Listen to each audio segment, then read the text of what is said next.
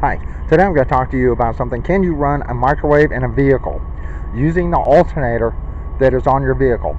Now, I do have a 90 amp alternator that came with my Ram van here, and we went to Walmart today and we went down clearance aisle and we found a mainstay microwave. I do absolutely hate digital microwaves, but you know, this is a 700 watt, and we actually purchased this because it was a return. I don't know what kind of problem or issue they had with it. It's brand new. In fact, the glass was still in here, the bubble wrap for the glass. The only issue I found when I opened the box is the little peg that holds up the turntable was missing, and it was actually in the bottom of the box. So maybe they took it out, opened it up, saw it wasn't in there, but it was in the bottom of the box. And once again, we did get this off of clearance, and we bought that today. Now I'm going to attempt to run this off of my 1100 watt power bright inverter. I already have it in here. I have a cup of water. I mean, ice cold. You know, no steam, no nothing. So I'm going to shut the door because what I'm going to do is, to keep the battery from going completely dead, I'm going to have to rev my vehicle up.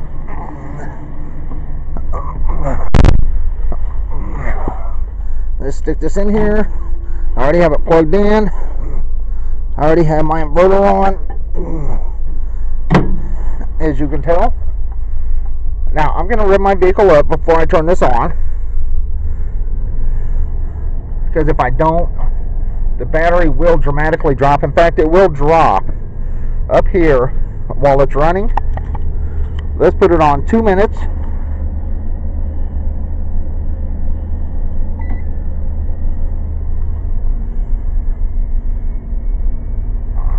And you can see the battery drop dramatically. Now I'm going to rev it up. The reason I'm revving this up is I want the alternator to kick out enough power to run this without drawing the battery down. It is on 12.56 volts, 870 watts. So it's around 900 watts to run the 700 watt microwave. And once again, you can see the needle on my battery has dropped dramatically, but it will jump right back up once this goes off.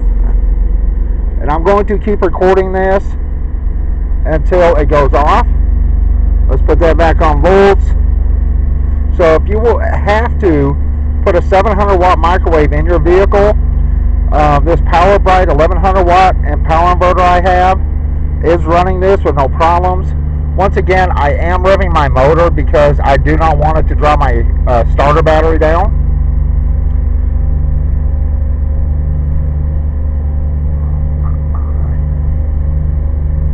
Now, I don't know if you'll actually have to rev this up. To be on the safe side, rev it up some. You want to make sure that alternator is kicking out full power, because you don't want your battery to go down too much.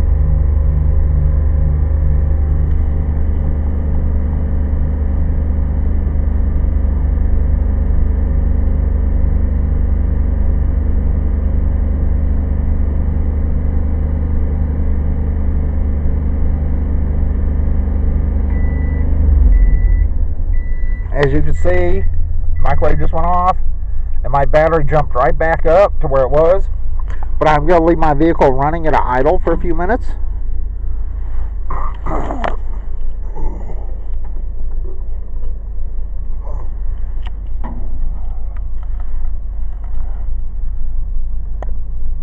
That is definitely hot.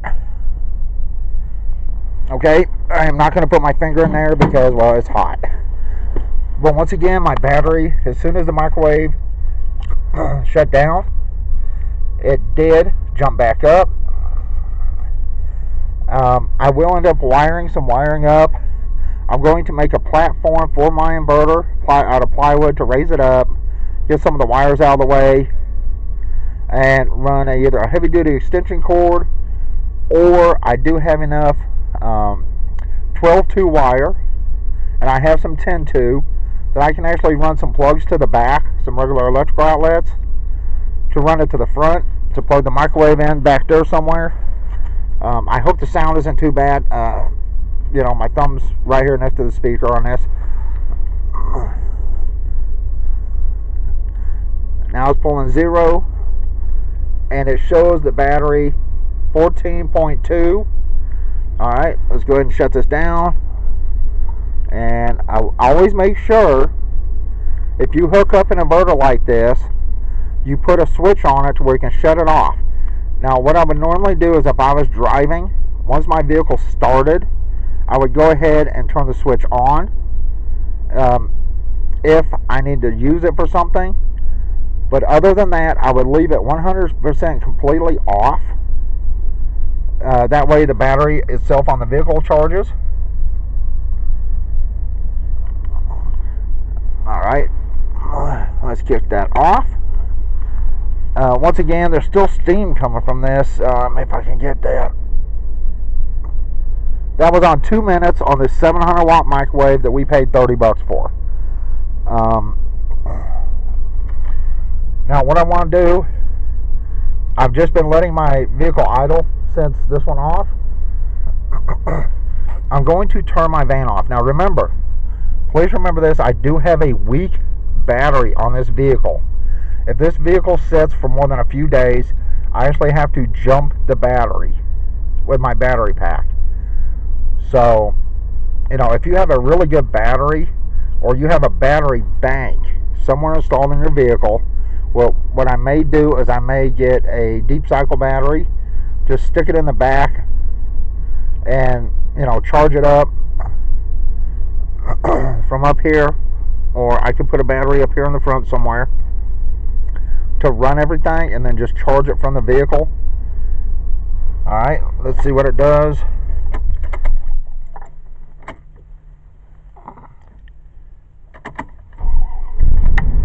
There you go. Now, what I'm going to do is I'm going to let this run about 5 minutes and let it charge back up completely. Once again, if you're using a microwave in your vehicle, don't just let it idle while you're using it off your starter battery, because that's what I'm doing.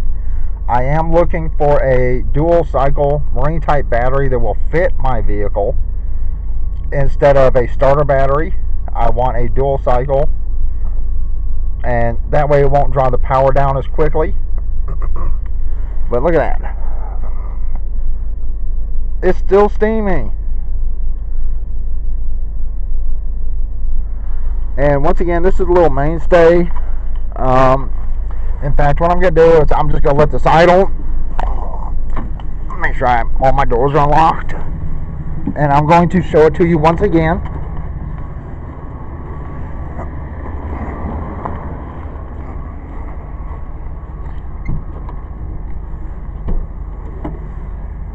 Mainstay, Walmart, 0.7 cubic foot microwave, 10 power levels, 6 pre-programmable cooking levels, clock child lock feature, which I don't give a damn about that, I don't have any kids, 30-second one-touch option, and 700 watts. Let me get a picture of this if I can. There you go. I hope you can see everything. And this was like $49 or something like that. Brand new, something like that. $50. According to this, we saved $19.95. So that'd be, figure another 20. Figure $50 for this microwave new. Once again, we did find this on the clearance aisle. This was a return. and it still looks brand new. The only thing, like I said, the only problem or issue I found was the piece that goes inside under the turntable was not there. It was actually in the box up underneath the microwave, and it had, you know, really one piece of plastic covering part of it. That's it. It has one bracket thing, you know, for whatever. Guess it goes into a corner, and the glass was in this. So, you know, $30 for a microwave I can use in my van for cooking, heating stuff, making heating coffee, making tea. Yeah, I know my van's a mess. I haven't really done anything. I haven't had the money to do anything with this. Got a lot of stuff just stored in here. Got this big pan over here that we bought for cooking on a campfire.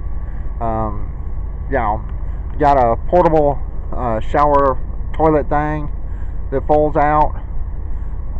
Got a weed eater I have to put the string on because, you know, it takes money for all that. In fact, I will end up taking this microwave in the house and replacing the one we have in the house, because even though it's a 1,000-watt microwave, the microwave still works, but under the bottom of the plate, the paint is all chipped off and the metal's starting to expose. So, but I wanted to see if this microwave would actually work out here, because if it can, think about the cost, okay? Let me shut the door. Think about the cost of putting a microwave in your vehicle. Even brand new, $50. There's some dust on the top, which is no big deal. $50 for a microwave, $100 for the power inverter. The on and off switch here I bought was, I believe, $8, $10, something like that. So that's $160, plus the terminal ends and the wires that I bought and made myself. And I did put a ground on it, a small ground, as you can tell. And I did just put some silicone here and here to fill in the holes. So on my PowerBright 1100 watt power inverter, and the reason I'm doing this is, well, a couple of reasons. One, I want a microwave in my vehicle when we travel. Two, I have watched so many videos on YouTube where they're talking about, I can't run my microwave. If you have a 1,000-watt microwave and a 1,000-watt inverter, you're never going to run it. Most microwaves take pretty much double the power to start. Okay, so if you have a 700-watt microwave, it pretty much takes 1,400 watts, if not a little bit higher, to kick that microwave. So, now my PowerBright inverter is 1,100 watt continuous, 2,200 watt peak, but it will not run our 1,000-watt microwave in the house because it's over double, literally over double on that one to kickstart it. I mean, it will run it, just barely. With the voltage drop on the wires, the voltage drop on the inverter itself, I would not recommend using a large microwave like that. We thought about a 600-watt microwave. It takes longer to cook. In fact, that water still has some steam coming off. I don't know if you can see that or not. It's starting to cool down some. In fact, I think my camera started over. I hope not. So, yes, you can run a microwave in your vehicle off your starter battery. Just remember, if you're going to do this, have distilled water with you at all times. Check your battery water levels at least once a week. If you're going to be running a microwave off of your starter battery, when you're running in the microwave, if possible, have it to where somebody can sit in the front seat and rev this vehicle up. You do not want it to draw that battery down to a certain point. You want this alternator, or your alternator, to kick this microwave. Also, the size of your alternator and strength of your alternator is extremely important. If you have a 50-watt microwave, I don't know what it would do, because your volts, amps equals watts. So that's 12 volt, 50 amps, whatever watts it is. I have a 90 watt alternator. Well, not watt, but 90 amp alternator on my vehicle. So it puts out basically 1020 watts with alternators working full speed and full steam. So anything under a 90 amp alternator, even a 70 amp. Alright, basically take 10 amps, times it by 70, it's 700 watts. You're not getting much more than 700 watts on a 70 amp alternator. It's like 720 watts total. So make sure your alternator is strong enough to run it, because that's what you want to run it off of. And once again, I'm running this off of my $100, it was $99.99, 1100 watt power bright inverter. And this is a 700 watt microwave. And I don't know if you can still see some of the steam there. It's still steaming. I hope you can see the steam. So yes, it is possible to run a microwave off your starter battery, but make sure you have somebody up here revving the motor if you're going to do this. You do not want that starter battery to draw down completely. Make sure you have plenty of distilled water to check your battery with. Keep your cells completely full. And make sure you have a strong enough alternator. I have a 90 amp alternator. If you have a 45 amp alternator, do not try this. It will dramatically pull your starter battery dead. So, can you run a microwave on a starter vehicle battery? Yes. But there are certain factors that you have to consider. 1, the size of your inverter. 2, the power of the microwave. 3, the size of your alternator. And the size of your cables. This is 2 gauge welder's wire. I have shown these in my last video. This is like really heavy duty thick stuff.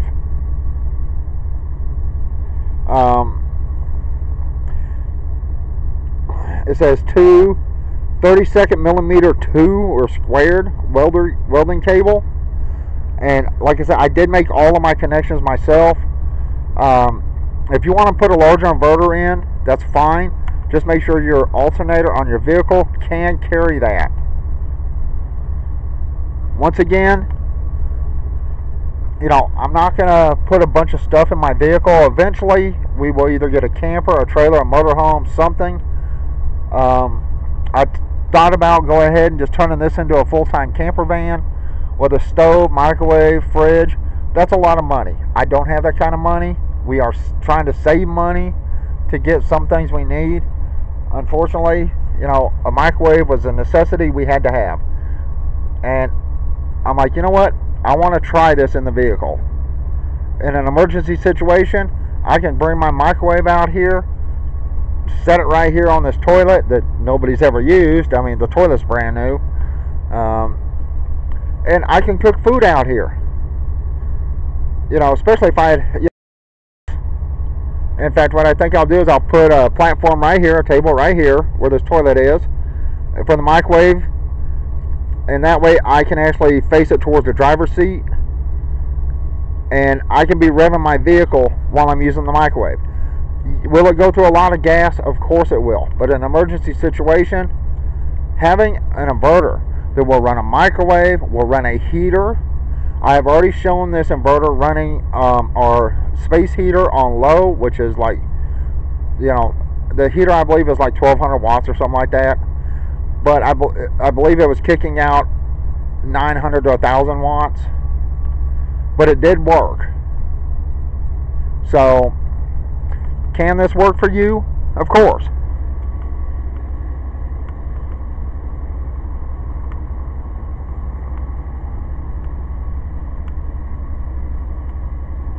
Anyway, that's it. I got to put all this stuff, take all this stuff in the house. It did not draw my battery down too bad. Once again, once the microwave went off, my battery jumped back up and started charging immediately. And like I said, my battery is bad to begin with. So the alternator is basically kicking out the power to my inverter. Anyway, I hope this gives you a little idea of what you can and can't do. You do not have to have a 3,000 to 5,000 watt power inverter to run a microwave in your vehicle. This is an 1100 watt, $100 power inverter from AutoZone.com.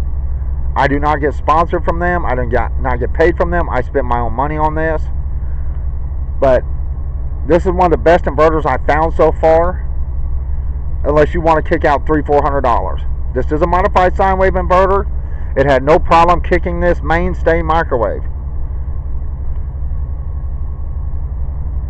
Alright, that's it. I'm out of here. Maybe this will give you an idea of something you want to do in the future. If so, good luck with your project, and everyone have a good day.